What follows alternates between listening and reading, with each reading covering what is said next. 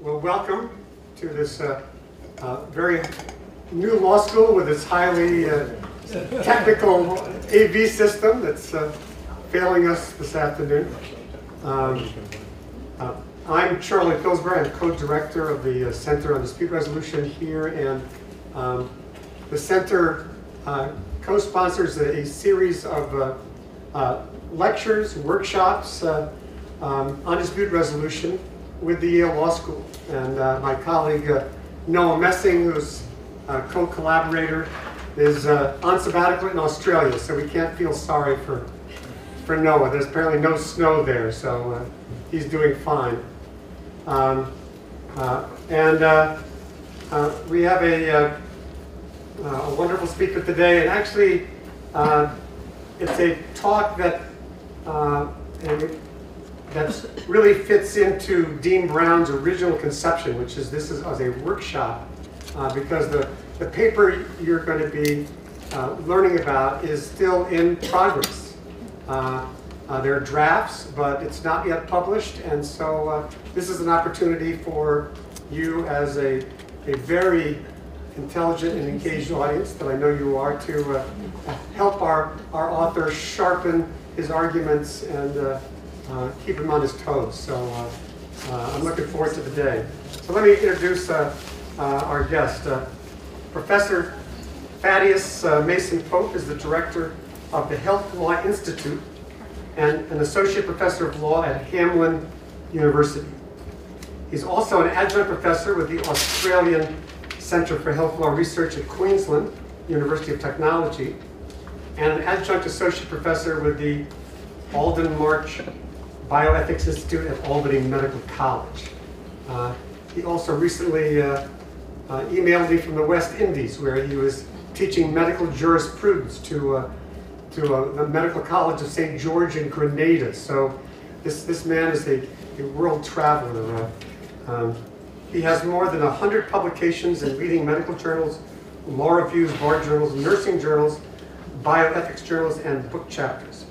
He's also co-authored the treatise The Right to Die, the Law of End-of-Life Decision-Making, and runs the popular, now more popular that you've heard of, Medical Futility blog. So check that out, Medical Futility blog.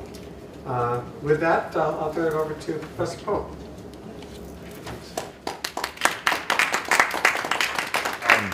So what I want to do is, and hopefully I can do this, is go a little bit outside the paper to kind of go where I'm going to go next.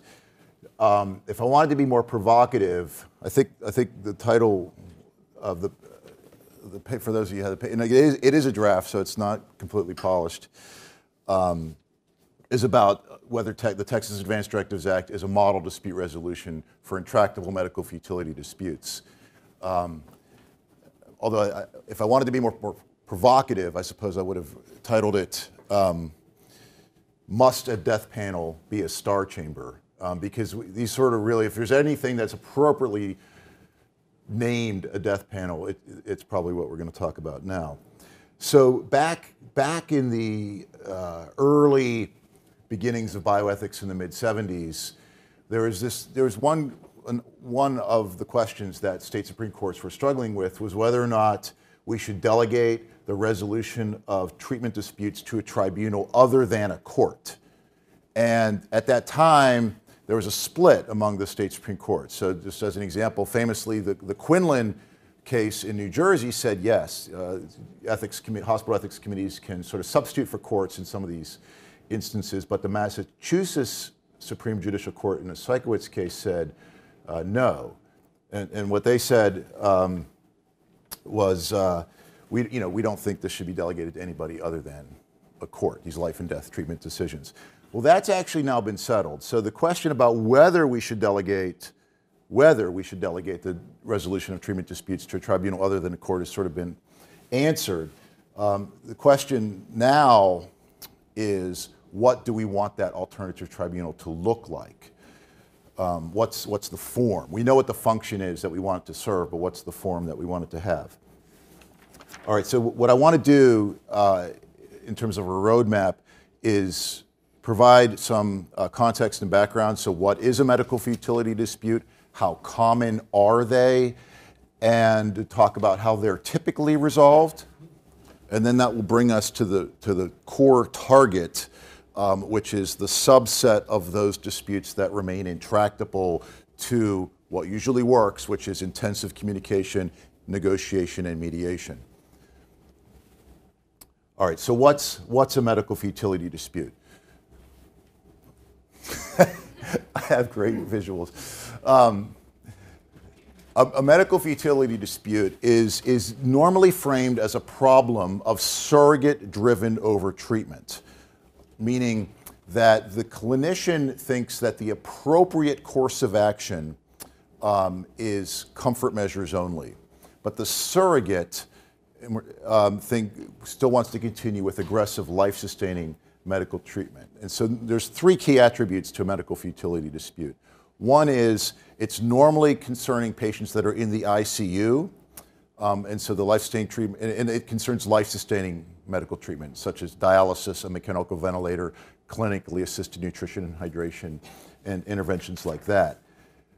Okay, so that's one. The second key attribute is that these patients who we're talking about in the ICU almost never have decision-making capacity. So the treatment decision that is the subject of the dispute is being made by the patient's surrogate decision maker. And then third, the nature of the dispute is that the clinicians think it's time to stop aggressive measures and move to comfort measures only, and the surrogate wants to continue. So it's sort of the clinicians say stop, the surrogates say go. And one other key piece of background is that the term is medical futility disputes. Nobody thinks that's a good term, but it's stuck, and so we use it. These are not strictly futile treatments. They might keep the patient alive. So the dispute is not a medical dispute, and it's not a scientific dispute. It's a value-laden dispute. One very common type of situation is you have a patient who's permanently unconscious in a persistent vegetative state, and the question is, should we continue to give dialysis to this patient? Dialysis will work. It will achieve everything that dialysis is supposed to achieve. The question is whether or not, since the person is never going to recover and they're never even aware of their own existence, unable to communicate and interact with the human community, is that dialysis worthwhile? Okay, so it's a value-laden dispute. They're very common. Recently in the Journal of Critical Care Medicine, described as being in, quote, epidemic proportions. Memorial Sloan Kettering reports 13% of their annual ethics consults are medical futility disputes. The University of Michigan system, 33% of their annual ethics consults, and Stanford, more than half of their annual ethics consults are medical futility disputes. UCLA had a recent pretty high-profile study in JAMA Internal Medicine where they surveyed their own critical care clinicians in 5 of the UCLA ICUs, self-reported that 20% of all the treatment provided during the study period was futile or probably futile. And all these rates are likely to rise because, well, among other reasons, surrogates are more likely to resist clinician recommendations for comfort measures only. Just one report, the Pew Charitable Trust for 25 years has been measuring American views on end-of-life treatment. And they asked this question in 1990, do you think that clinicians should do, quote, everything possible to save the life of the patient in all circumstances? In 1990, 15% of the American public agreed with that. In 2013, 31% of the public, right? So it's just rising, and that's replicated in other surveys by other organizations. And of course, with the growth in the elderly population, the volume of patients who are going to be in U.S. ICUs and going to have these views is obviously itself rising as well. So we have these disputes. The good news is, fortunately, they're almost always resolved intramurally and informally. It's only a small subset that remain intractable. So with negotiation, mediation, and intensive communication, clinicians and surrogates can reach consensus and agreement 95% of the time. There's a number of studies that show this, right? There's one just recent from Kaiser, Southern California. They basically had 100 disputes. They had a family meeting that went down. There's only 70 disputes that still remained intractable. Second family meeting, only 12. Third family meeting, eventually only 5 disputes were intractable to continued discussion. Same thing, and that's been the same thing in study after study all the way back since 1998, is eventually clinicians and the surrogates can reach agreement 95% of the time. So it's only 5% of medical futility disputes that remain intractable. Even for that subset, it's already small, some of those patients can be transferred. So maybe there's another facility that's willing to provide the treatment that the current facility is unwilling to provide. So anyway, what I want to frame is we're all the way, if you had a funnel, right? Most of these cases are resolved way up here, and it's only this tiny subset of less than 5% of the cases that can't be resolved through some other dispute resolution mechanism. In those cases, well, what happens typically in those cases? Normally, clinicians cave in, okay? They think that continued aggressive life-sustaining measures for patients who are permanently unconscious or who are imminently dying is medically and ethically inappropriate, but they provide it anyway. They follow the substitute decision maker instead of doing what they think is right. And this is, again, this is surveyed to death, no pun intended, but you know, even the Medscape survey, which is a pretty big survey from just a few months ago, 2/3 of physicians said, yes, I would provide treatment that I know is futile. Now, in a few states that's actually legally mandated, the state says you must always follow the surrogate all of the time, no matter how stupid you think their decision is, even if you think it's contrary to the standard of care, even if you think it's contrary to good medical practice. But that's only a few states. Even in all the other states, clinicians still cave in and follow surrogate decisions to do medicine that they think is inappropriate. Why do they do that? One reason is legal fear, right? This is just one. So I don't think the computer is talking to the. So one reason is legal fear, right? This is just one other species of defensive medicine, right? Most of the CAT scans we provide, not medically indicated, they're legally indicated, right? So this is just another species of defensive medicine. And plus, it's easy to cave in, right? The critical care clinician is going to round off. It's not going to be their problem after next Wednesday. It's really the nurses who are going to bear the brunt of it. So the decision maker really doesn't bear the costs of their own decision. So that's the status quo. That said, though, critical care clinicians are not really happy with the status quo. It creates a number of bad results, right? The nurses feel like they're torturing the patient. There's these great quotes. This is the Massachusetts General Hospital, not Auschwitz, in court papers. There's not much difference, quote, not much difference between what we're doing here and the atrocities in the Bosnian War. It's the single biggest source of moral distress in the nursing profession, and it's poor stewardship for a lot of reasons, but one is there's patients who are denied access to the ICU, either from the very same hospital's emergency department or from a referring community hospital, who have the opportunity to benefit from being in the ICU, who are denied that opportunity because there's somebody who's never going to recover using up those beds. In this month's Critical Care Medicine journal, there's a survey of 700 critical care clinicians, and they asked, do you see this a lot? Overwhelmingly, 80% said, yes, I see this a lot. We're providing fetal care. And do you think it's a big problem? Again, overwhelmingly agreed. So they're not happy with the status quo. In the same survey, they said, well, how do you think we can deal with this, right? The fact that surrogates are asking you to provide end-of-life medicine that you think is too aggressive and overly aggressive. How can we deal with that?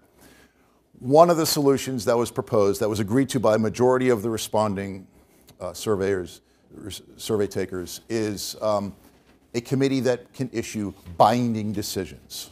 Okay, so at least they think what they want, and this is what I wanted just to provide this context, they want adjudicators, right? They want an adjudicating tribunal here. Now, the paradigm dispute resolution mechanism is a court, but at least for these cases and similar treatment level decisions, nobody thinks that's an appropriate tribunal. It's cumbersome, it's time consuming, and it's expensive.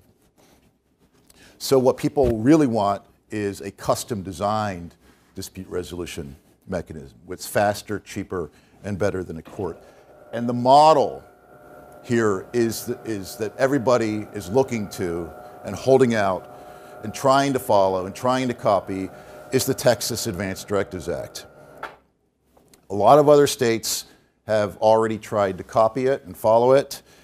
There's been medical association resolutions in California, in Wisconsin, in Washington.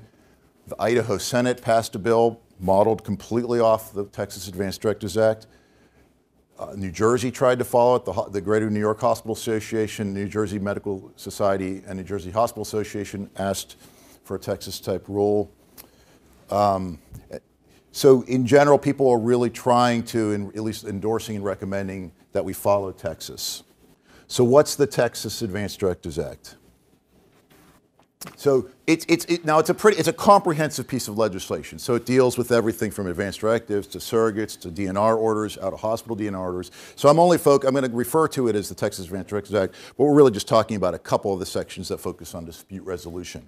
It was signed into law back in 1999 by Governor Bush, and in a nutshell, what it does is it tells a clinician, a physician, you may stop life-sustaining medical treatment for any reason, if you deem it to be inappropriate, with civil, disciplinary, and criminal immunity, so long as your own hospital ethics committee agrees with you.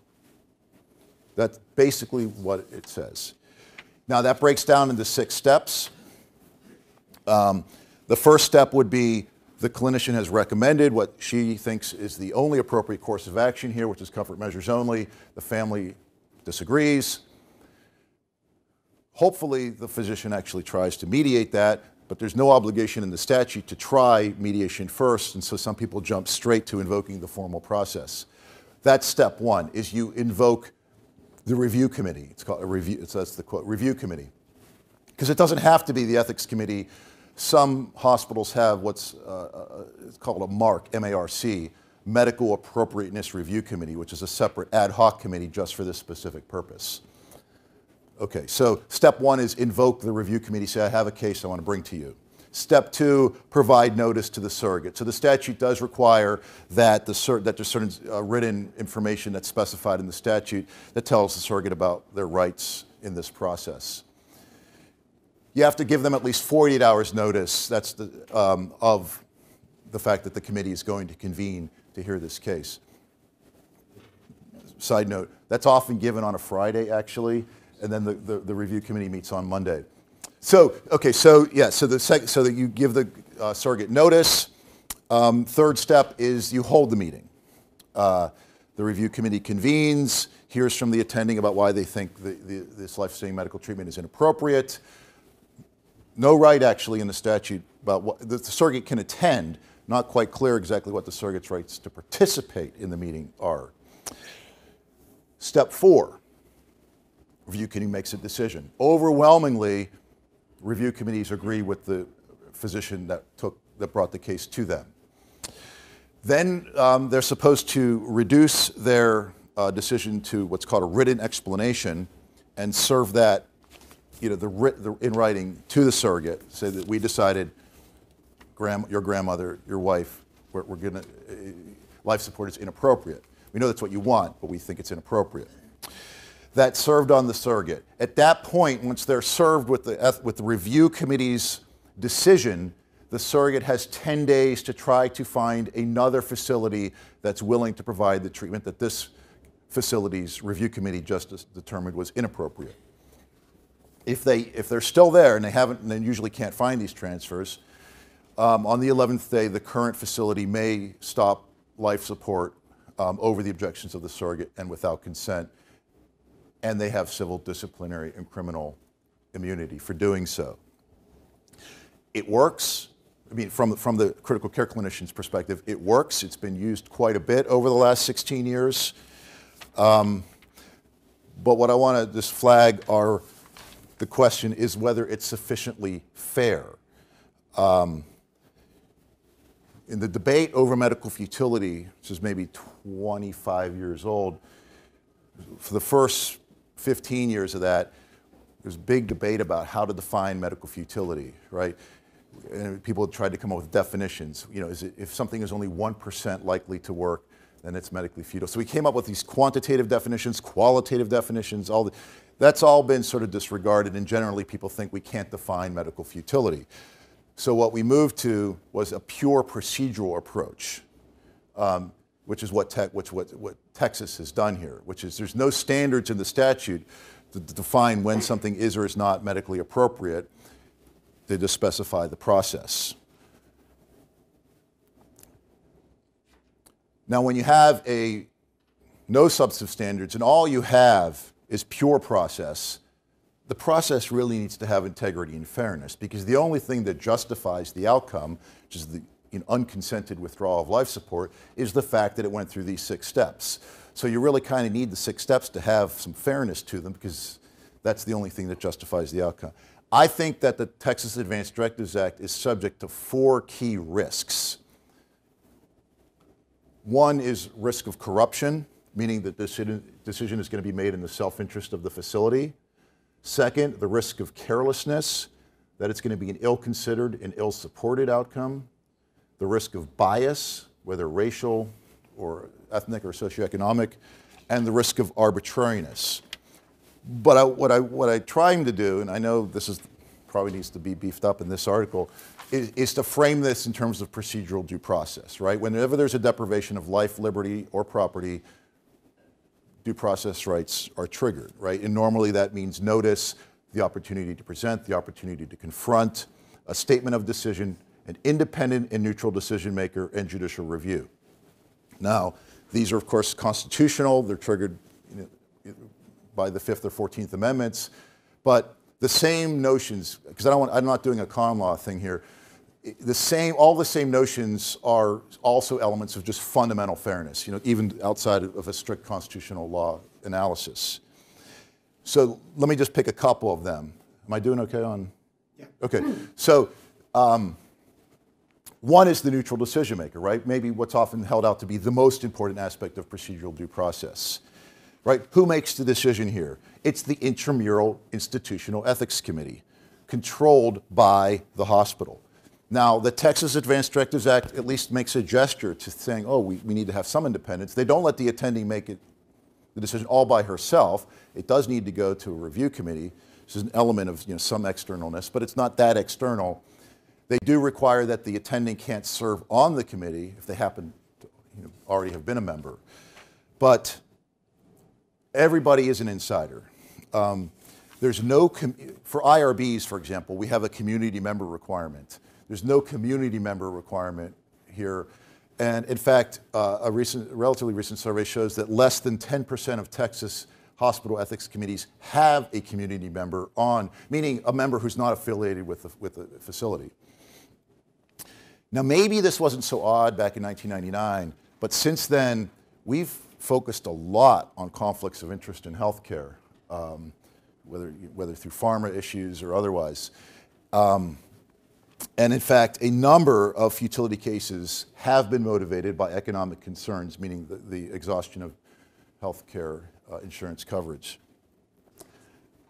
So we don't have a neutral and independent decision maker. The statement of decision, right? The reason we want a statement of decision is because by having to write it out and explain why you think this is the right result, it forces you to provide a rationale, a basis, and to sort of make sure it's well considered. Now, some Texas hospitals provide nice explanations and they explain why they think life support is inappropriate.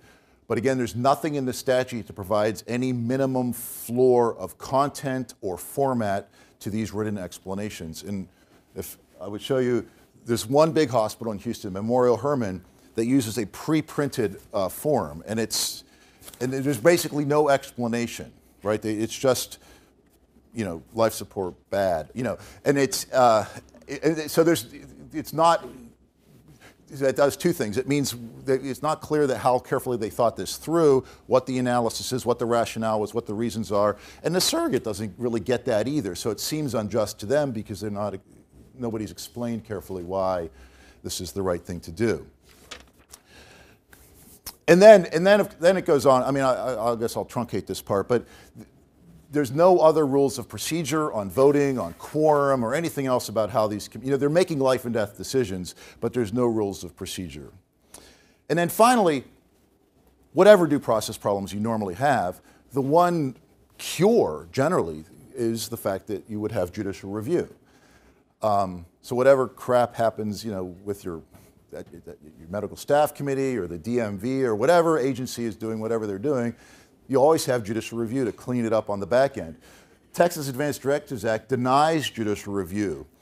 So whatever the ethics committee has done, you cannot take that to court and challenge what the ethics committee has done. They are the forum of last resort. So what I want to do, and this goes a little bit outside the paper, is contrast that with another dispute resolution mechanism for medical futility disputes. And that's the Ontario Consent and Capacity Board, which isn't quite as famous as the Texas Advanced Directives Act for this purpose, but it really got a recent bump because there was a case that went to the Supreme Court of Canada. The Supreme Court of Canada endorsed this as a great solution for these types of conflicts. Basically, what the Ontario Consent and Capacity Board does is it's doing what I call surrogate selection. When you have a healthcare surrogate, their job is to step into the shoes of the patient and make the decision that the patient would have made for herself. They're supposed to exercise what's called substituted judgment. If we don't have enough information about what the patient's wishes, preferences, and values were, then the surrogate is supposed to make the decision according to a best interest standard, just objective evaluation of what would be in the best interest of the patient. Surrogates suck at this. Every study out there shows the accuracy rate is at about 60% in terms of a surrogate making the same decision that the patient would have made for herself. And overwhelmingly, that error rate all leans in one direction, meaning surrogates make more aggressive treatment decisions than the patient would have made for herself. The patient would have declined these measures, surrogate is asking for them. Now, absolutely, surrogates, it's a new job they're performing, and they're having to perform this job under tough circumstances. A loved one is dying. But if they persist in not following the governing decision-making standards, they can and should be replaced. That's what the Consent and Capacity Board does. So if the advanced patient, let's say the patient has an advanced directive, the advanced directive says stop, and the surrogate says go, it's a bad surrogate, right? They're really bound by the patient's advanced directive. If the patient's known wishes say stop, but the surrogate says go, bad surrogate. You're not making a decision consistent with the patient's known wishes and preferences. Or if the patient's best interest dictates stop, but the surrogate says go, again, bad surrogate. That's the function of the Consent and Capacity Board, is to replace surrogates when they're deviating and making decisions inconsistent with the governing decision-making standards. It's efficient and responsive, just like the Texas Advanced Directives Act, right? 48 hours, you can hold that ethics committee meeting, make the decision, and that starts the 10-day clock. Here, also efficient and responsive. The process begins, the clinician would file what's called a Form G, which is a petition that says the substitute decision maker is not complying with the decision-making standards. The CCB has to hold a hearing within 7 days, and they have to issue the decision within 1 day of the hearing. Unlike the Texas Advanced Directives Act, this is a neutral and independent tribunal. There's 3 members on a board. None of them are affiliated with the referring facility. Now, the CCB does a lot of other things other than medical futility cases. It does all mental commitments and all other sorts of stuff related to the Mental Health Act and the Substitute Decision Makers Act. They're trained, so they train these. They train these members. Again, in Texas, it's unclear who's on these ethics committees, what their qualifications are, and so forth. There are rules of practice. This is actually rather detailed. This is 14 single-page pages for rules of practice. Right? Again, all these rules that the Texas Advanced Directives Act is completely silent on. There's decisions. They're all published. You can get them on the Canada Cases website. They're good decisions. Again, provide a rationale, explanation for why they think the surrogate has deviated from the applicable standards. And the Consent and Capacity Board decisions are subject to judicial review. You can take those to the Ontario courts. Now, there's just one limit in Ontario, and that's that you may have a surrogate that is a good surrogate. They're a loyal and faithful surrogate, meaning they're making the same decision that the patient would have made for themselves. Big example would be religion. This is the case that went to the Supreme Court. Hassan Rassouli, in a persistent vegetative state in the hospital for 4 years in this hospital. Clinicians thought the appropriate course of action was to disconnect the life support. His family would not consent to that. Why? Because that would be inconsistent with his Muslim beliefs. They are good surrogates. They're making the same decision that he would have made for himself, so there's no basis to replace them. So this is a limitation of the Consent and Capacity Board. It can only replace bad surrogates. Or another way to say it is, in Texas, you can determine that a good surrogate has made a bad decision, but in Ontario, you can only assess the decision maker and not the decision itself. So the Texas Advanced Directives Act has a slightly broader scope of adjudicatory authority than the Consent and Capacity Board, but I think that the Consent and Capacity Board can achieve most of the same benefits as the Texas Advanced Directives Act, but without the affront to fundamental principles of due process and fairness. So this is sort of where I end up. We have basically 2 fundamental objectives for these dispute resolution mechanisms. We want them to be efficient, meaning responsive, act quickly, but we want them to be fair. And unfortunately, those 2 objectives are in some tension or conflict, and not totally incommensurable, but they're in conflict. I think the Texas Advanced Directives Act is efficient, it's responsive, but unfortunately not fair enough. In contrast, Consent and Capacity Board, not quite as efficient, but way more fair. And so and there are a lot of other states and even some other countries looking to these 2 models to figure out what type of dispute resolution mechanism they want to enact and implement for these types of treatment disputes. And I guess what I'm going to recommend is that the Consent and Capacity Board is a better model to follow than the Texas Advanced Directives Act. All right, so I'll stop, so now I want to hear what you guys. Yeah. Oh. Has the constitutionality of the Texas Act been challenged either in state or federal court? The cases have been filed, but they have not been adjudicated. Because what happens in these cases, as in a lot of end-of-life cases, is the patient dies during the course of litigation, and then the case gets voluntarily dismissed.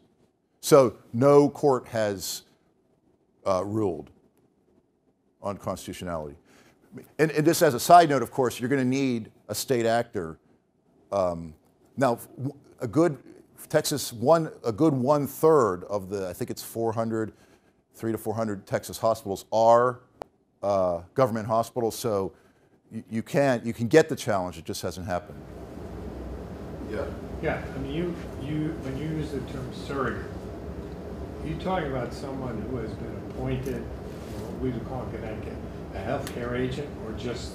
Oh yeah, so good question. I use the word surrogate as a catch-all. So you can get your authority in 4 ways, right? And so I'm using it. It doesn't matter if you got it from the court, if you got it from an advanced directive, from a durable power of attorney healthcare, or what's sometimes called a default surrogate, just by your next of kin status. So I'm using it, I'm agnostic to where you got the authority to be the substitute decision maker from. You're right, from state to state, some people say proxy, surrogate. The terms are inconsistent. I should have said that. I use it as a catch-all. Okay, and the other question is, where the person has signed an advance directive, and I don't know what happened in the Canada case, but I mean, shouldn't the inquiry be confined to whether the facts meet what's in the advance directive? In other words, whether the person has said, you know, if I'm in a persistent vegetative state, I don't want these things, or I want these things. Okay. The person has already made a decision. So shouldn't the inquiry just be, does the person's condition and the treatment or non-treatment that the person has selected meet what's in the advance directive? I mean, why is there another inquiry? In Ontario? Anyway. I mean, Well, in Ontario, that would be the end of it. So if you had an advance directive that was valid in Ontario that said, I want this in these circumstances, and we've determined that those are the circumstances that you're now in, you're going to get it, okay? The surrogate really isn't even allowed to contravene your advance directive, so that's, you're guaranteed. In tech, I'm sorry? why shouldn't that be the case here? I mean, why shouldn't Well, in the Texas- person be permitted to make that choice, and the inquiry is over whether the facts meet what's in the advance directive? That's a policy question. So Texas decided that some people may complete an advance directive, and we know that's what you really, really, really want. So because you have the advance directive, maybe there's backed up by a video documenting your decision-making deliberation process when you completed the advance directive. So we don't doubt that it's what you want and it represents your true, authentic, deliberated preferences. But the legislature of Texas decided some people are just going to make decisions that we don't think should be honored.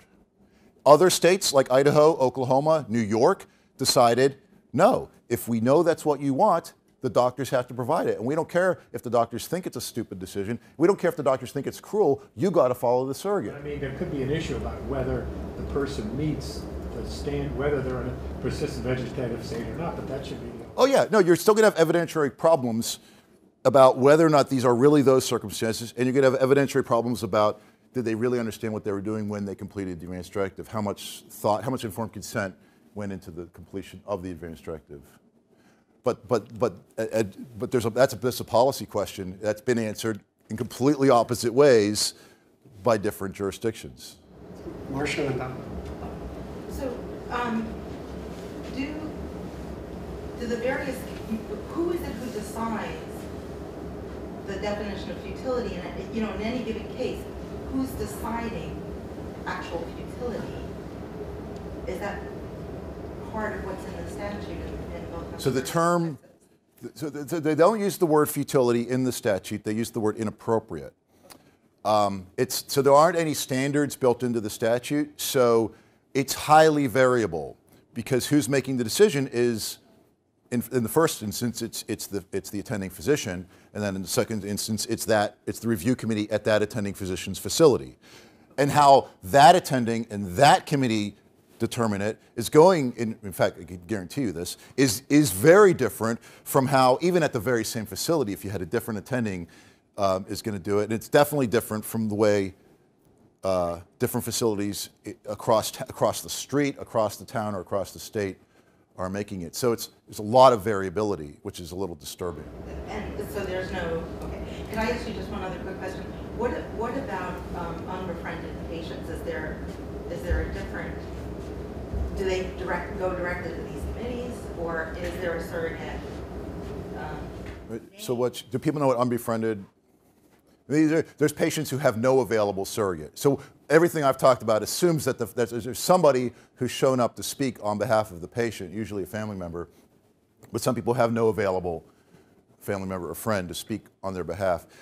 In general, those cases are actually easier because there's no conflict. It's just a question about, unfortunately, the default rule in most jurisdictions in the United States is the attending will just do what she thinks is right. Okay, so There's no review. surrogate is found to possibly create a conflict.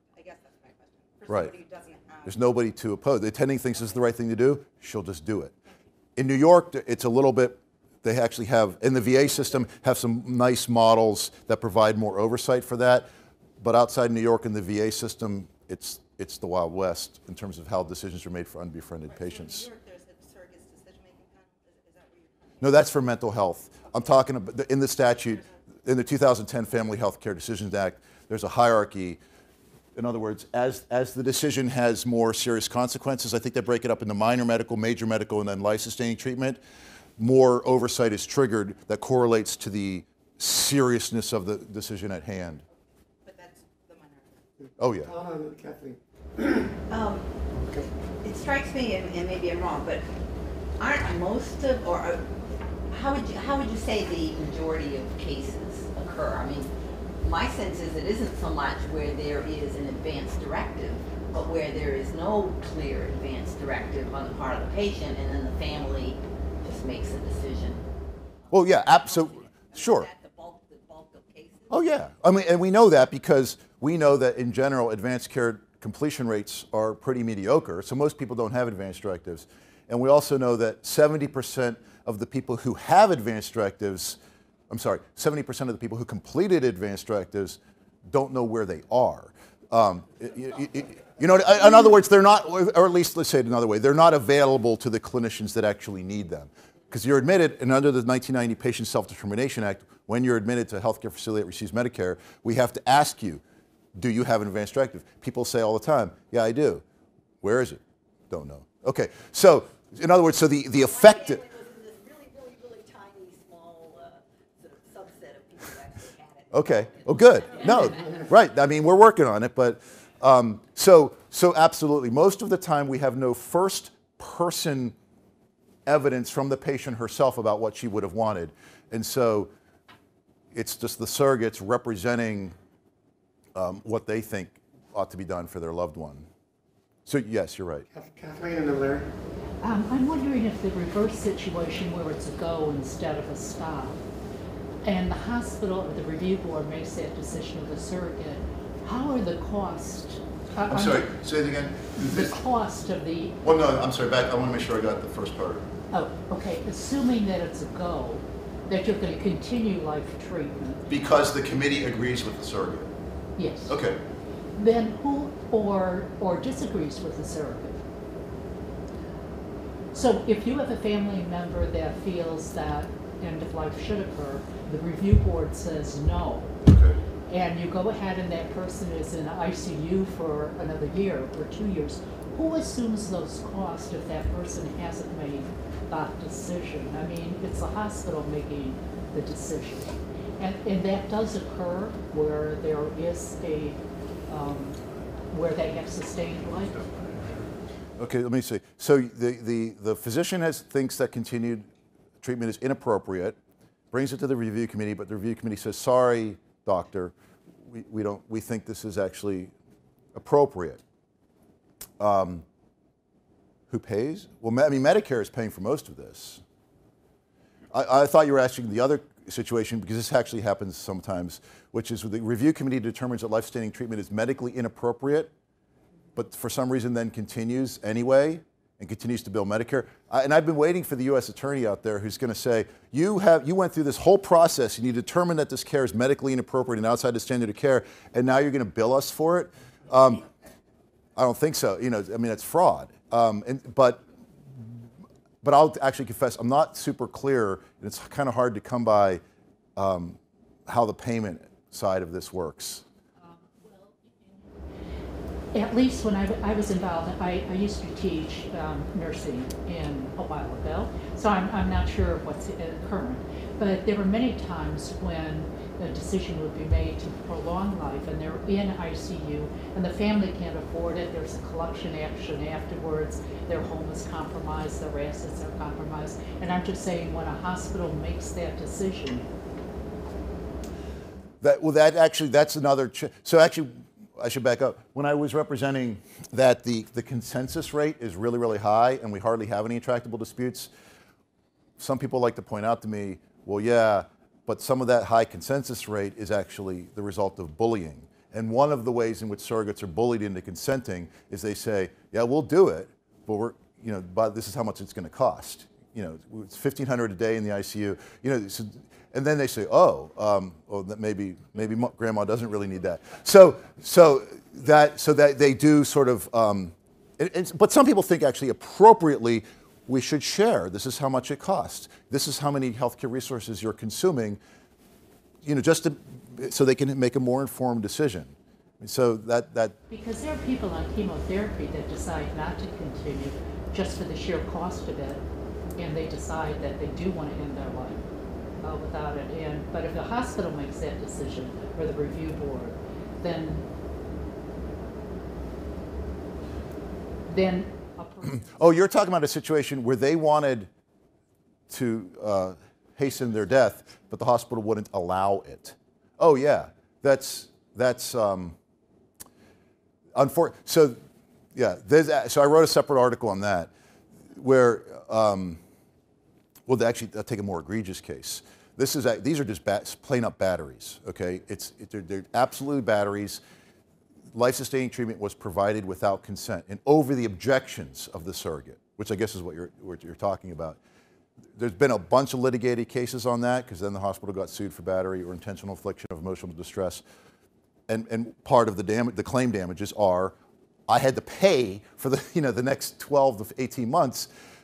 You have to pay me back because I didn't authorize that. That was your decision, so you pay for it.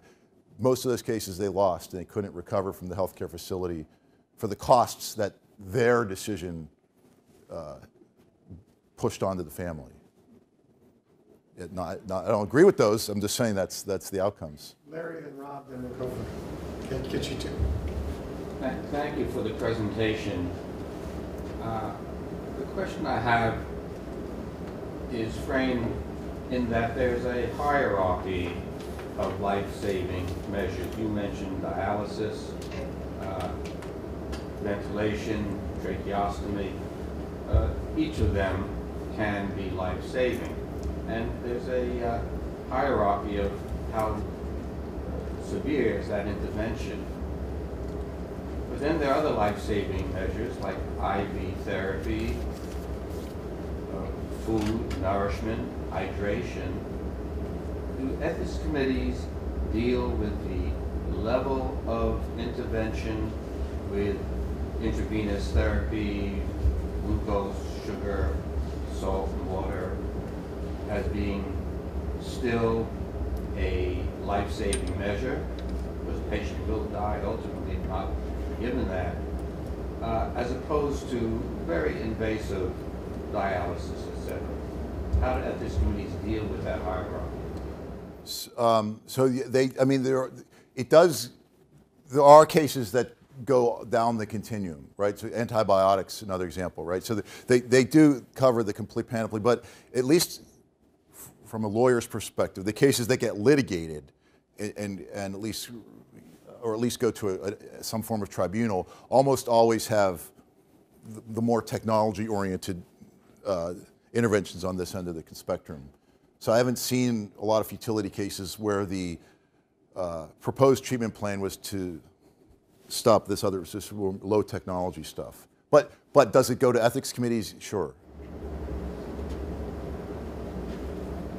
Rob? Yeah, thank you for your presentation, Professor Pope.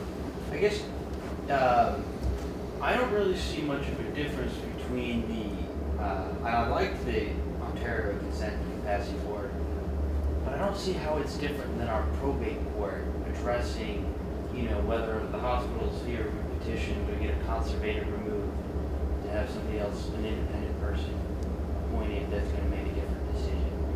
How would you answer that? Yeah, so I think the answer would be this, which is in some states, just because of the way in which their probate court system operates, they basically have what the Consent and Capacity Board would offer. But I don't think that that so-called surrogate replacement mechanism is equally efficient in every jurisdiction. So I think that's the. I don't know. I mean, I guess I don't know. I don't know if you feel that there's a surrogate making it inappropriate, and it could be either direction, of course. It could be the person's totally going to recover and you want us to let them die, I mean, they're going to make a full, or if the surrogate's too aggressive, either way, if it's easy to go down and have the court appoint a new, whether it's guardian or conservator or whatever the right title is, yeah, then you're absolutely right. I agree with that. You basically have that mechanism already. And the courts are required to hear these cases every 3 days in Connecticut, so we seem to be pretty consistent with some of the stuff you proposed. Yeah. So the only other question that there are some other questions I'd want to ask, which is, of all the other things that those judges do, I mean, are they trained? In other words, that's a criticism actually that's equally brought against the CCB, because it started off again as a general mental health court, basically. These futility end-of-life treatment cases is a tiny, tiny sliver of what it does. The boards, there's a giant panel, just like you have a roster of neutrals, right? It's a giant panel, but each board that would convene for a particular case is just 3 members: a lawyer, a psychiatrist, and a community member. And so some people say, well, if you're deciding critical care medical treatment cases, what is a psychiatrist, a lawyer, and a community member? Why don't you have a critical care physician on those panels? So there's a challenge that the CCB doesn't have the relevant expertise or competence to adjudicate these cases. And then, but I would want to ask the same question as to these parallel CCBs about the Connecticut probate judges as well. Whether or not that there's physicians involved in the decision-making process. Yeah, I mean, are they appointing, is there a independent expert that's been appointed to advise the judge here, other than just hearing from the experts that are brought over by the hospital? Right. So that's, I just want to make sure that it's usually only done if someone from the family can afford to pay an outside expert. Right. So all the medical expert evidence that's presented is from one side, right? So I agree that the mechanism works, but again, I would want to dig in and look at the fairness of that process. What a super idea for an article for somebody next year. Oh, probate journal students. You have a question? Thank you. So I'm a med student, so this was pretty interesting to see kind of how things may impact us when we practice in the future. Pertaining to like what's going on in Texas, does this pertain to pediatric patients as well? If the attending feels that the care is fuel for the child, that it may prolong the life, but the child has a terminal illness and may prolong the life for however long may just incur suffering, or the quality of life of the child will be severely hindered. It's understandable that the parents want to keep the child alive and do whatever they can. Has there been a case where, or that you're aware of, where it's gone through the ethics committee, they come back and said, no, the child's terminal, it is futile care, and it's in the child's best interest to cease care? Is this an applicability? More than 100 times, and two that are documented. So you can get these on PubMed.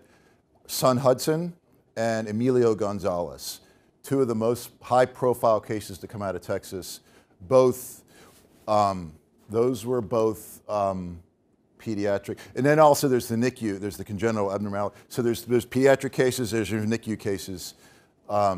So the Texas Advanced Directives Act treats the whole spectrum of patients. So somebody was asking what I said. Surrogate. Another type of surrogate is a parent. It applies to all types of decision makers making decisions on behalf of the patient.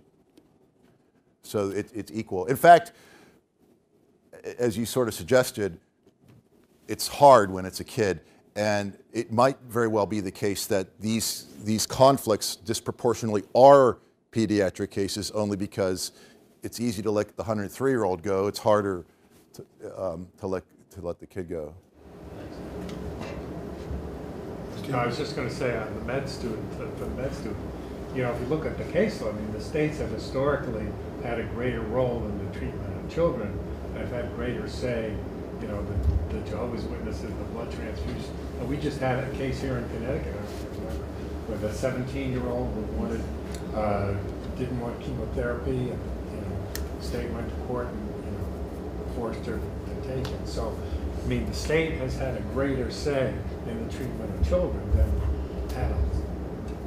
Right. And actually, if you take the Cassandra, I mean, at one level, this is really just the flip side of that, right? It's where that's where we think this is going to be highly effective, minimal side effects, and it's going to be highly effective. And so we're not going to honor your refusal here. And this is at the other end, where it's so incredibly likely to be ineffective with incredibly high side effects, where we're not going to honor your decision to. Reverse as well. I mean, you could have parents for whatever reason, you know, they're Christian Scientists or something, and they say we don't want it. But there are limits. They can't act. Yeah, and the state. It's always best interest standard. You can't act consistent with the patient because that's your religion, not necessarily the kid's religion. So we're not. You don't get a complete opt out for that. For any of the states that are considering having ethics committees make these decisions, I don't know who would promulgate them, but is anybody attempting to create standards for who can be on ethics committees? Do you know what I'm asking? Yeah. No, I think that's a really scary thing. So there's a trend outside this. So I'm just talking about medical futility conflicts. In general, there's an expansion of across the country of giving more power. Let me back it up. Ethics committees really came into being in 1992 when it was built into the Joint Commission standards. In general, they've been advisory, right? They just say, hey, doc, this is what we think. They give advice and consultation. More recently, though, there's been a big trend to giving ethics committees power, decision-making power, and including in New York, right? And what's scary is that they're getting more and more power, but nobody hardly has ever answered how big is an ethics committee, who's on it, what's their background, what's their qualifications, how does it operate, how does it reach these decisions. So they're just giving them power, and there's no definition as to the composition or qualifications of the membership. It's kind of scary. It's just giving the power with no accountability in return. No, nobody. There's not. Well, the VA's work. I think if anybody's doing it, the Pioneer, because it's the biggest system, they have 150 ethics committees. If anybody is pioneering on the, you can pull their. It's all public, of course, because it's federal government. They define more than anybody else the composition and operation of their ethics committees. So I think their idea is we'll innovate, we'll prove it works, and then after we do it, then Kaiser will follow us, and then the rest of the systems will domino downwards. Anything Richard, particularly? actually, we'll start in the back of the room and come this way. So. Yeah, so just to follow up with that, there's no state regulatory boards or anyone evaluating the decisions that the ethical committees are making and looking back at the data or anything like that. The decisions are made, and according to the Texas Act, there's no judicial review, so decisions made and then that's it. Well, so it's not zero. So somebody was asking about the constitutional. So again, there's no judicial review allowed under the statute itself, okay? But again, at least for the med students maybe, hierarchically, it's just a state statute, right? So you can always come in and say it's inconsistent with the Texas Constitution, it's inconsistent with the federal statute, EMTALA, the ADA, or it's inconsistent with the U.S. Constitution. So you don't have no rights to challenge the Ethics Committee decision under Texas law, but your claim would be I have the right to challenge it under this higher law, and the statute, to the extent it denies that review, is illegal because it's trumped by the Supremacy Clause. So, but there hasn't been a lot of litigation, or there has, but it all fizzles out. So we have no court. There was one published court decision and went up on appeal, and basically people were trying to introduce, the family was trying to introduce standard of care evidence.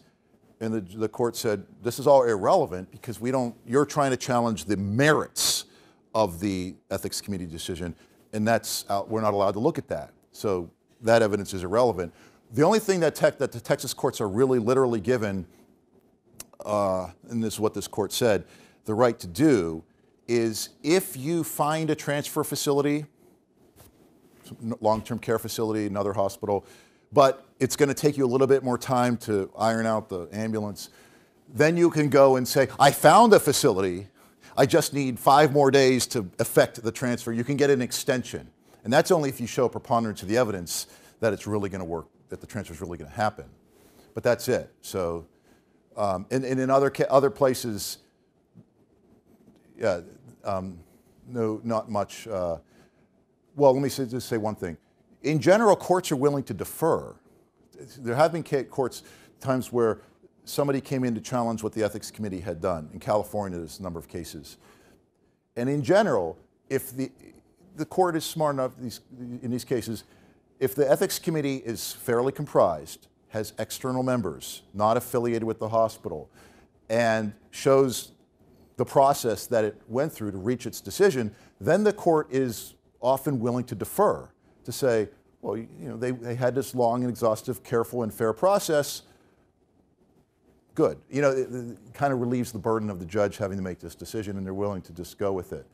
And then when the decision is sloppy, they don't follow the ethics committee decision. So they actually peek inside and look at the composition and process of the ethics committee before they decide whether or not they're going to reverse or follow it. Anything noteworthy about the lobbying for the Texas statute? Noteworthy about the lobbying? It's fascinating. I mean, it's absolutely. So every year since 2003, Texas legislature is a biennial legislature, so it's 3, 5, 7, 9, 11, 13, and now we're in 15. Big fight, right? And the fight is... There's some buyer's remorse after me. It's what? That was one of the ironies in your article, is that while this is a model for other states, that the Texas legislature, at least many of them, are having kind of buyer's remorse and are trying to change it. Because they don't think it's the best. Well, there's two types of changes happening, and maybe I need to clean this part up. There's changes where people really think it could be more fair. 48 hours notice, that's probably a little too short. You're not going to be able to get the medical records and show up at that meeting with an independent medical expert. So there's one type of change where they're just trying to change the notice periods, make it more fair. Then there's another type of change, which is they just want to kill it. Texas right to life, this is evil, right? If somebody said, if that's what the surrogate wants, you got to give it to them. Who are you to question their values and what they believe is a meaningful life? So there's those two types of changes every year. For some reason, the Texas Medical Association, of all the things they need to defend, scope of practice issues and everything else, this is up there at the very top of their, this is what they're spending their physician dues dollars on, is defending this law. So it's a pretty interesting little battle every other year in Texas. Don? The thing about the Ontario panel process, it seems that they only really address a small subset of where the decision making may be in conflict, and so that in many of these cases, as we just talked about before, that where there is no advance directive, and really the only evidence of what the individual might have chosen would be what the family says.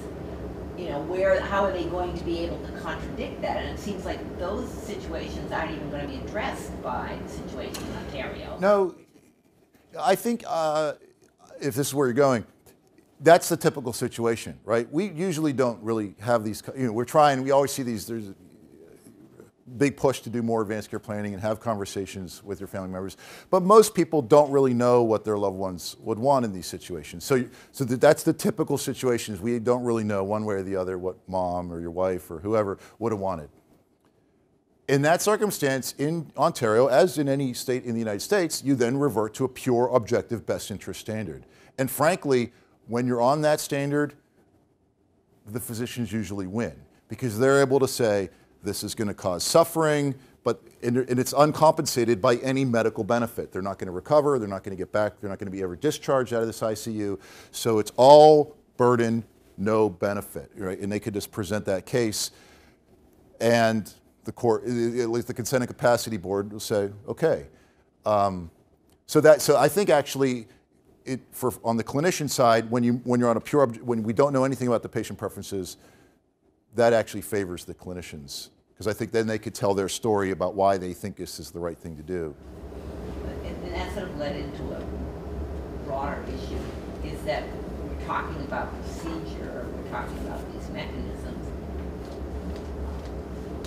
What is happening, or is there anything happening to have a bigger conversation about values, meaning of life, what it is, that when we're expending enormous amounts of money at end of life, that those resources are depriving other people of real opportunities for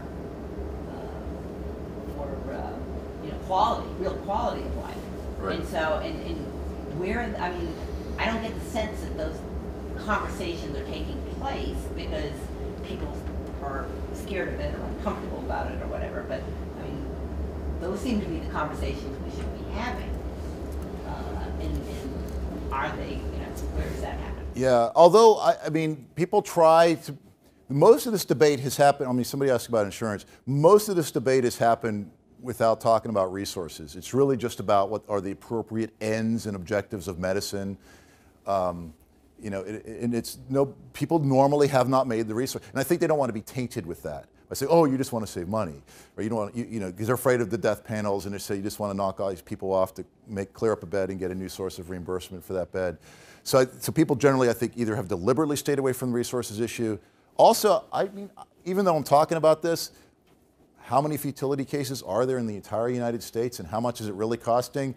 There's a little debate there. UCLA in their study tried to quantify it, and they actually came with a dollar figure, but the pretty powerful rebuttal from some other critical care ethicists, clinicians, physicians said that's all, garbage the way you computed that. So it's not quite clear exactly, is this even costing us anything? How much is it costing us? So the justice argument, not quite clear what that looks like. But I totally agree it needs to be explored more, because this debate has been framed in terms of autonomy versus beneficence, and the justice or allocation of resources issues, distributive justice issues, haven't been as fleshed out. So I think that is kind of where this whole debate, and it's been happening since 1988, where this debate needs to go. It just hasn't really happened much yet. I mean, my sense is actually that it's more that that people are pushed into extensive and heroic measures when they're kind of and that there's no real discussion about the futility of that, and people just sort of go along, and then people, have these astronomical results at the end of life. I agree 200% with that. So I'm talking about, when I'm talking about these futility conflicts, these disputes that we're trying to resolve, like I said these are surrogate-driven problems. It's because the clinicians think it's time to stop, but the surrogates want to keep going. This pales in comparison to the problem of clinician-driven over-treatment. And if you read Atul Gawande's book, if you saw the front line a couple weeks ago, overwhelmingly, it's the oncologists. They're foisting, without sufficient informed consent, aggressive treatment that if the patient themselves really knew how dismal the prospects were and how high the side effects were, they never would have consented to it. So absolutely, that's the far bigger problem in terms of waste of resources. It's not the surrogates. It's Atul Gawande coming. Huh? Well, if you have the $90,000, but right, exactly. that it costs, but no, absolutely. Anyway, that's a far bigger problem. So we're at our 1:30 mark. I do want to respect people who need to go. I know that our speaker is available. His next appointment is not till 3, in which he's actually being interviewed by the ABA Journal is interviewing our speaker today. So But again, feel free to stick around. I'm sure I'll ask some more questions, but I do want to just give people permission if they have to go, like our friend Kevin Giordano, who came all the way down from Springfield, right? I did, yes indeed. So thank you very much for making the trip. Very impressive. Anybody has to go, anyway, let's give him a hand.